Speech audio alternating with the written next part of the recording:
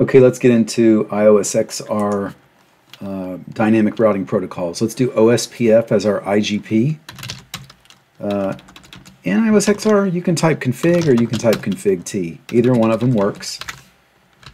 We are going to create our loopback first. IPv4 is how you assign an address. We had decided earlier that we're going to use 10.10.01 for and 2 and 3 and 4 for our loopback IPs for our 4 core XR routers. Again, you can use / notation. Here's how you get into the routing stanza. I jumped straight from interface, but obviously it just jumped us over there. So XR has nice stanza configs, as you will see. Let's set our router ID to be that of our loopback. And XR has a lot to do with address families and traffic types, like unicast or multicast. So you'll pick IPv4 and then unicast. Then we go into our area 0. And so it's interesting, it just drops you into different submodes or stanza modes within XR to configure areas. Classic iOS and iOS XE was never like this.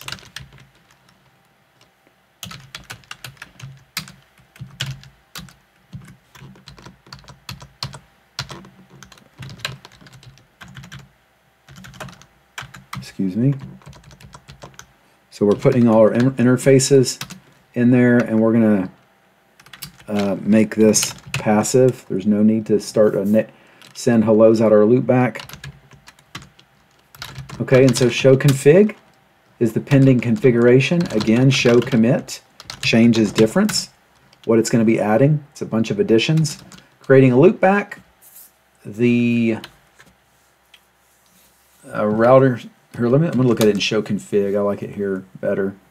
Creating our interface, going into the router OSPF stanza, creating a router ID, specifying what address family and traffic type it is, and then you drop into the area submode and you put all your interfaces in that area. Okay, I'm going to save this because I'm going to reuse this for the other routers.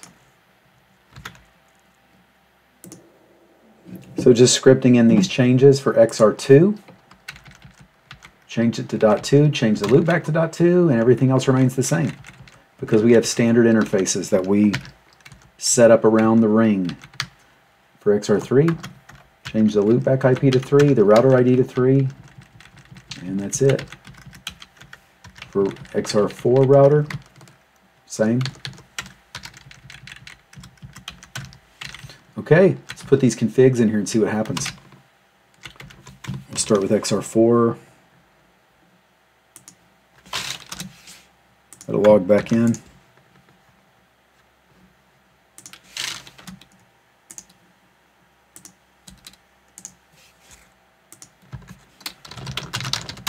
Okay, we can commit this.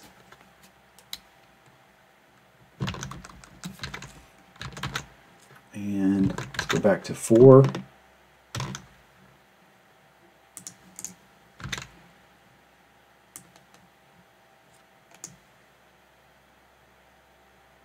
go to 3.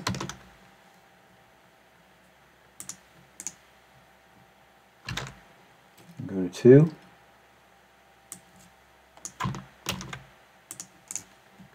Okay, let's check some OSPF sessions. Show OSPF neighbor.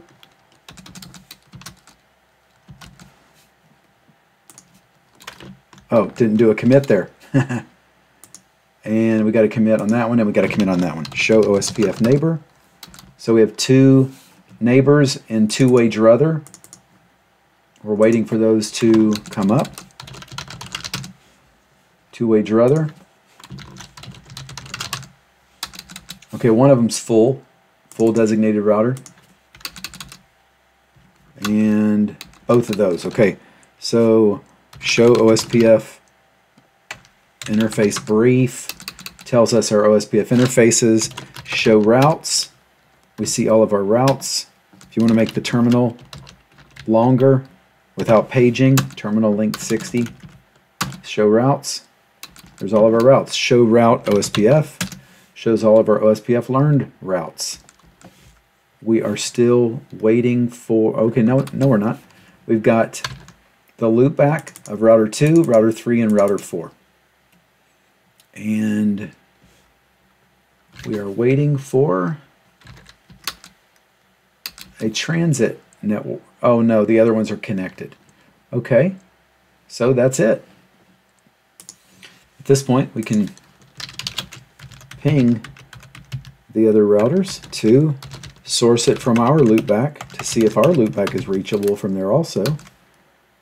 We're good to router 2. We're good to router 3.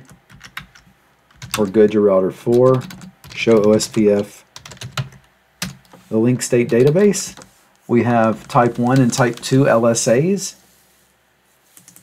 for the 4 routers sending out their router LSA, and then we have 4 network LSAs being sent out from the designated router on each Ethernet segment. So that's basic OSPF and iOS XR.